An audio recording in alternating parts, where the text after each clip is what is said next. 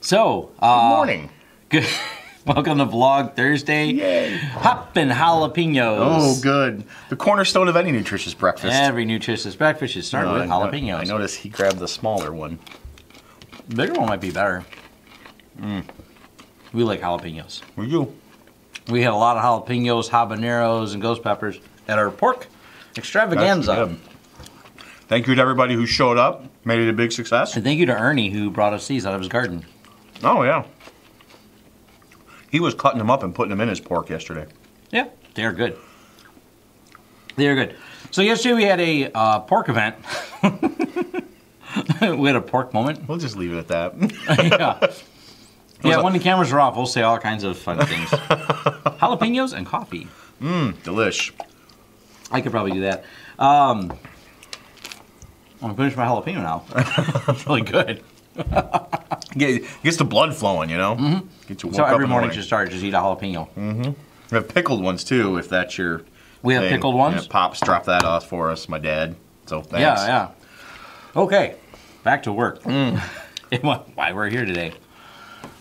I'm doing a talk today, and so this is my preparation for the talk, eating jalapenos and putting slides together, but it's a talk called Protecting the Digital You, and I'm going to talk about protecting the digital you.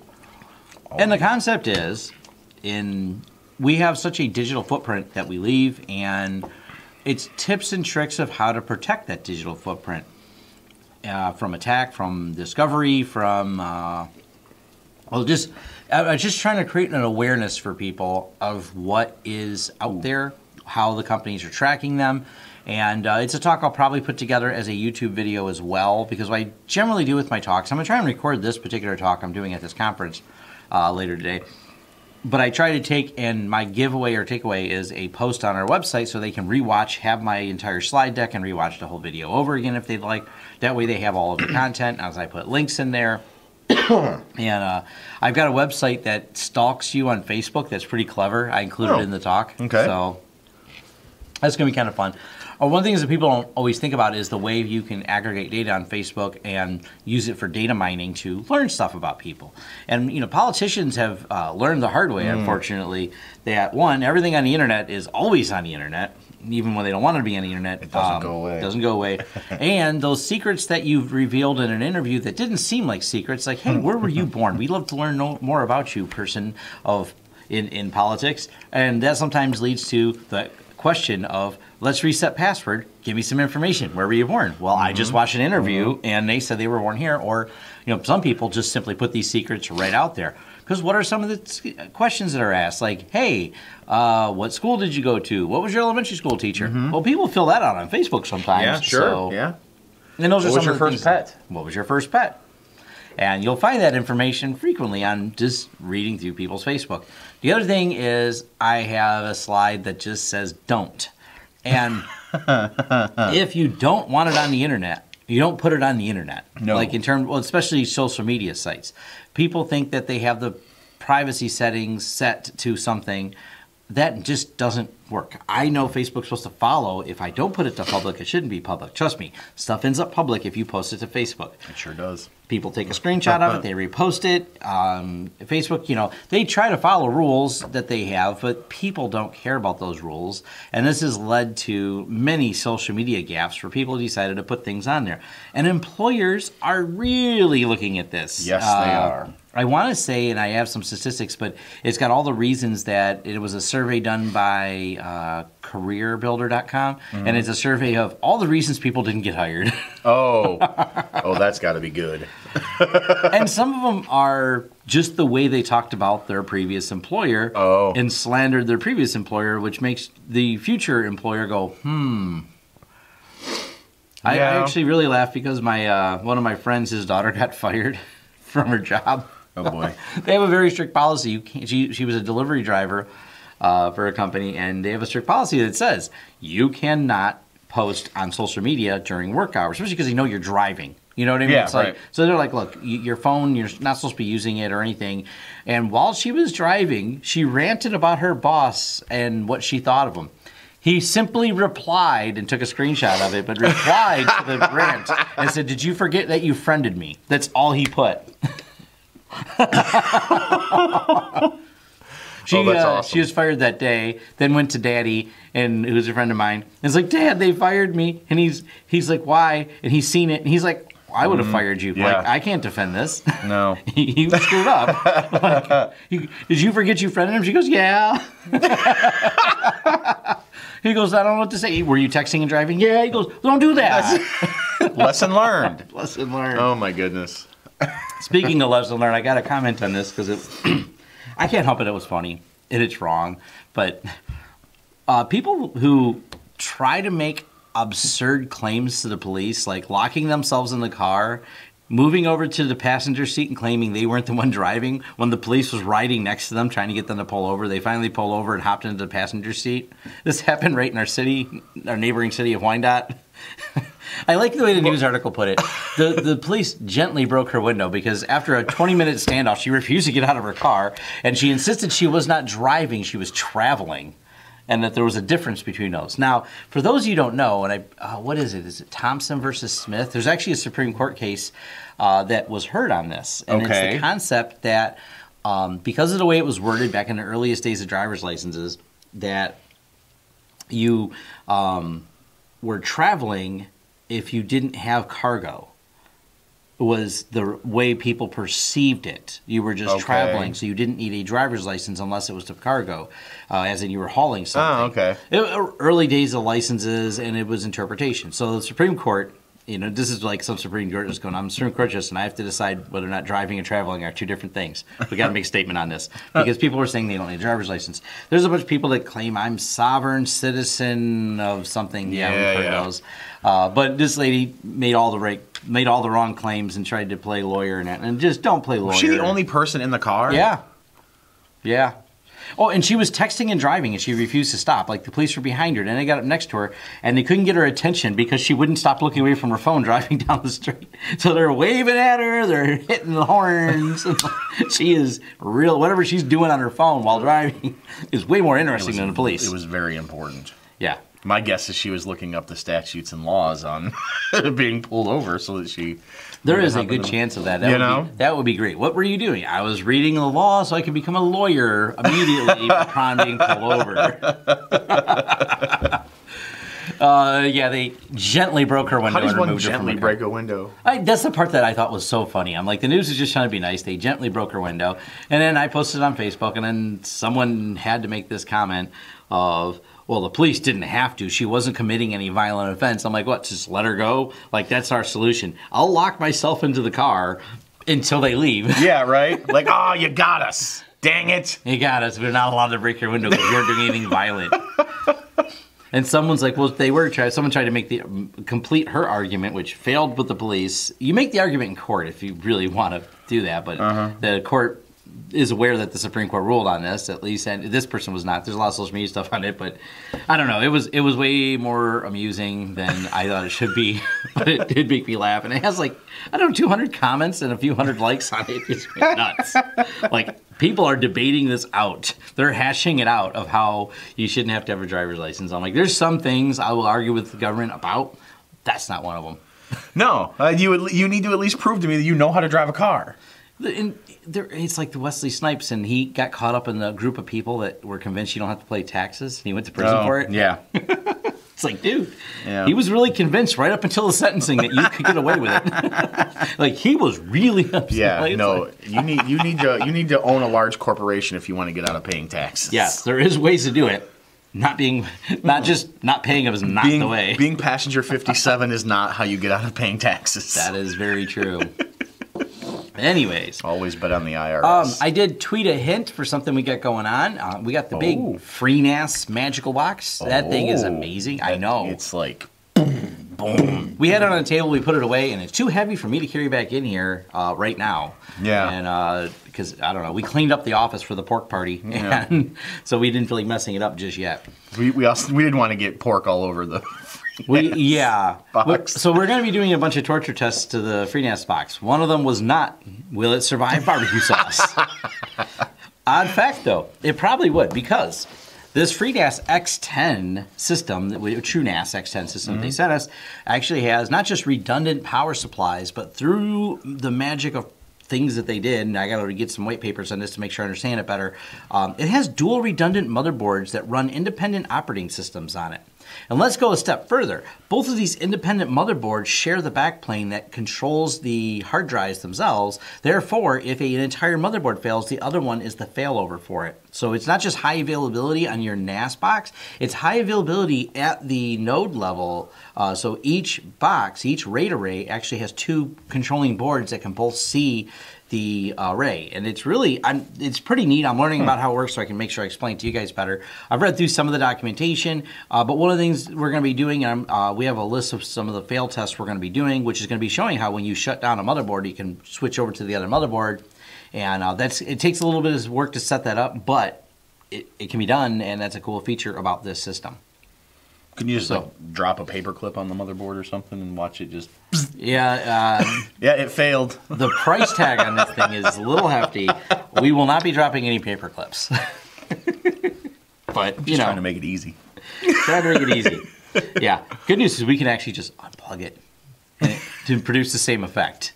We're not allowed to physically destroy this thing because we do have to ship it back. What fun is that? I know. We have a transformer that cranks out 30,000 volts.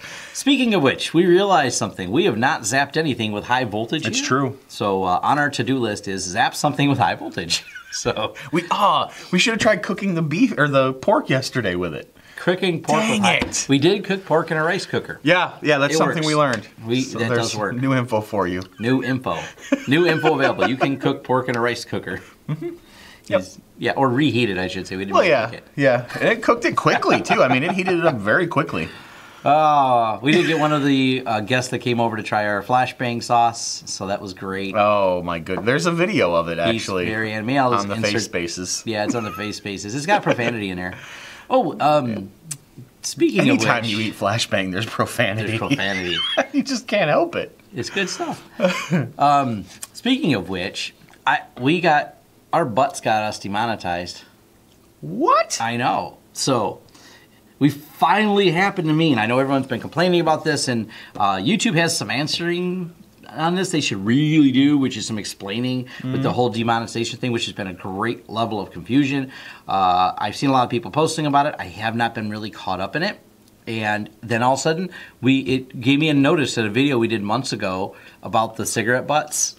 It says, this is not eligible for ads. And I'm thinking it's because it's got the word butt in it. But it's cigarette butts. That means there's more than one T. I know. Yeah. This Facebook letting us know, we demonetize your video, and they don't really give you much of an explanation why, which of course I don't need to rehash this, but if you watch the comments from, was it Philip Franco did a great video on it, and a couple other people did too, on the absolute utter confusion of demonetization by YouTube, because YouTube, we understand there's got to be policies for things, but those policies are not universally applied, and you know, I have a very small YouTube channel. Thank you for all the subscribers, but by comparison to some people out there, very small. But the big channels have the same problem. They're like, we have no visibility. Just because we have 7 million people subscribed to us, YouTube goes, yeah, we're not telling you anything. We're just kind of going, we'll give you as much information as I'll give the guy with the 10,000 subscribers. I don't know. That's kind of an aggravation because I generally think of Google as a company that has some commitment to transparency. YouTube being a subsidiary of that, you would think they would have some commitment to transparency, but they seem not to have much of a commitment to transparency. Yeah. It's kind of, Do you think it's so that people don't then try to circumvent it? Like if we know how they're it's a good concept. So people don't circumvent it. But the policy, based on what YouTube does share with us, does appear to be very arbitrarily applied. And that's what there's a lot of example videos out there, and people commented on the Vegas tragedy that some people got demonetized, others did not. And YouTube says, we don't allow monetizations on videos about tragedy. Okay, but there's monetization on some of them. Why? Yeah. And not just like some small channel with a couple of views, like very large, like million-view videos that have monetization, that the title is Las Vegas Shooter. So I'm not going to put that in my title, and it maybe even pick up me saying these words and will demonetize this particular video anyways. So, yeah, definitely mass confusion related to all that. So that's, Anyways, back to relevant topics to us. Well, it's relevant. That's relevant. Stop demonetizing us. Stop me, demonetizing. Yeah. The Xen Server project is really close to completion. I've already got the first part of the video completed on that. For those of you on the chat stuff, I got a nice email from a guy that said they really liked Rocket Chat. I did reply back. We really thought it was cool for the web interface, but we decided Rocket Chat was disastrous on the phone. And because we do so much communications on phone, it just didn't work. It was not a good, yeah. On the Android phones. On the iPhone, it worked fine. Right. Just saying. Yeah. Well, I'm not going to say it worked fine. It did work better. It worked better, yeah. But fine is probably too far, but it did. Fine work better. is probably too far, and it's not just over the cellular network. Even a local connection, the app just randomly won't give you messages. It won't let you change the channels until you log out, log back in after you've been invited to a channel. Sometimes it wouldn't do. We had all kinds of just crazy problems with it. So, and I think that's one of the problems with some of these other open source apps and Slack competitors is the apps are just not as well written. I don't know. I don't know the details, what went on behind the scenes to not have that app work, but it's definitely a challenge because a lot of open source projects do not have wonderful companion apps, whatever the reason is. The programs themselves are wonderful and work really well, but we can't just use a web interface. We really need, because so much of our work is done out in the field, that's where we use a lot of it. That's actually our biggest use case for Slack is when we're not in the office because we're not that big of a building. We can just yell at each other. We probably should type, but Steve prefers to yell. So we are out in the field, we need information about something that we just don't have access to, like, hey, I need the info for this or that, and but never passwords. Never passwords. But we share that information via Slack, and that's an easy way to do it. So that's it for the communication stuff. That's like the follow-up on it. We're sticking with Slack. That's what I'll title that. We're sticking with Slack. Sticking with Slack, yeah. It works. It works. So it's a good product. I haven't had a problem with it. Does its job. Other than that, I'm going to get cranking out on these other videos. I have so many started, and that's always some of the videos if you ever want to know, watch the clock if there are any clocks in any of my videos, and you'll notice, like, hey, Tom started the video, and now he's wearing a different shirt. Yeah, it was recorded a week later. I compile these because of the methodologies that have to be used, especially with the Xen one, because different hardware was used to start it, and then different hardware to use to finish it because we had a problem, and I ended up blowing that whole hour as I had talked about before. But I also had recorded video. I can't use it because the way it just didn't work right, so I have started over on that. So more YouTube stuff coming. More. I published a video of me talking SQL Server, so check out smlr.us for our content if you're interested in the podcast stuff that we posted. We've got the video link on there. We're also in November going back to Microsoft. We sent the confirmation. We sent emails. We're waiting for the confirmations of the event. It'll be at the Microsoft Connect event. So I mentioned it last time, and I'll mention it again. If someone did message me, and I got a list. People, if you can, I'll let you know as soon as I know the full dates. I'll be in New York. If someone wants to say hi, or if I got time to meet up with you, I'm all cool with that. Show me around the city and have some fun. And I love talking tech with people. So. Which is why I'm going to Microsoft. He really does. I don't shut up about this stuff. I'm excited. I got to talk later on where I get to talk about things. And I get to include that slide I showed you. So it's so wonderful. Yeah. It's so wonderful. You'll see it. Yeah. I'll put it in the video and stuff, but it's just... it's a tweet from the Goldman Sachs elevator Twitter account, which it has some awkward moments in it. But it basically says, you really want to get to know someone on a first date, ask them their first teacher's name, their first pet's name, and then go read all their emails. Yeah. But that's really true. I mean, these are things you can do. So it really is. I remember seeing a Facebook thing not too long ago that was one of those, like, it was, the questionnaires, but hidden within them was the, like, what street did you grow up on? Yes. Like, what was your mother's maiden name? And people were filling them out, and I'm like, oh my lord. Yeah, that data is, and and of course one of the things I talk about in that video is why you shouldn't answer with the real answers. You can give the real answers on Facebook, but then you set up the different answers there, and this is how we can use LastPass to help you remember what those different answers are, because you also then give different answers to different websites, and this is a lot of what my talk is about. These are all these little things you may not have thought of, but it's also even things like, my email address is tom@lawrencesystems.com. I don't hide that. Do you know what I do hide? Do you know what email address I'm using for LastPass? I'll give you a hint. It's not tom@lawrencesystems.com. Matter of fact, tom@lawrencesystems.com in some places is a honey token. Oh, really? You familiar with what honey tokens are? Honey tokens are things you set up that you expect people to try to hack. Oh, yeah, okay, yeah. So they refer to them as honey tokens. So I set things up, like I created but don't use an account at LastPass, TomAlarmSystems.com. That way I see how many times a day people try to issue password resets and things like that. It's actually, I get a lot of these. My email address registered for Facebook is not TomAlarmSystems.com, but there is one registered at TomAlarmSystems.com, so I can see how many password attempt resets that gets.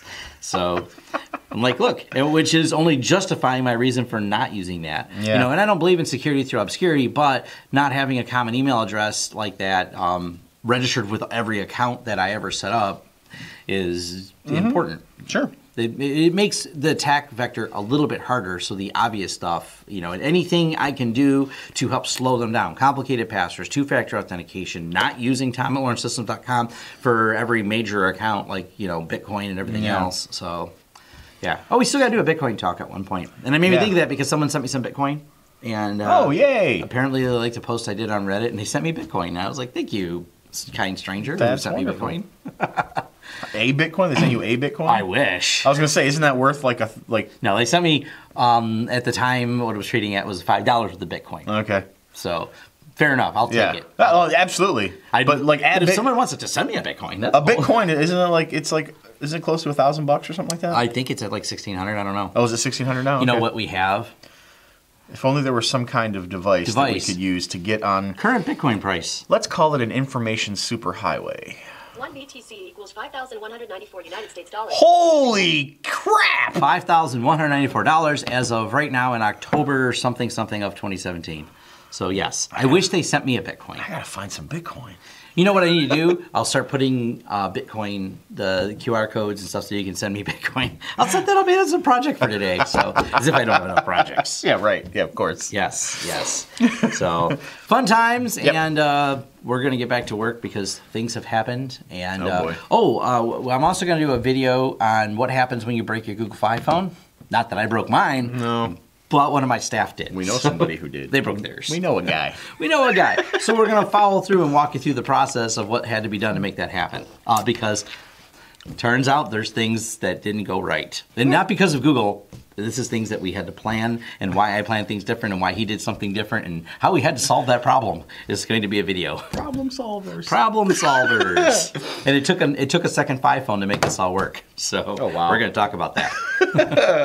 All right. Thanks for watching. Like the content, like and subscribe. Oh, thank you for all 10,300 of you as of this morning. That's what it said. That's awesome. That's the stats. I'm happy about that. All right. Thanks. See you next week.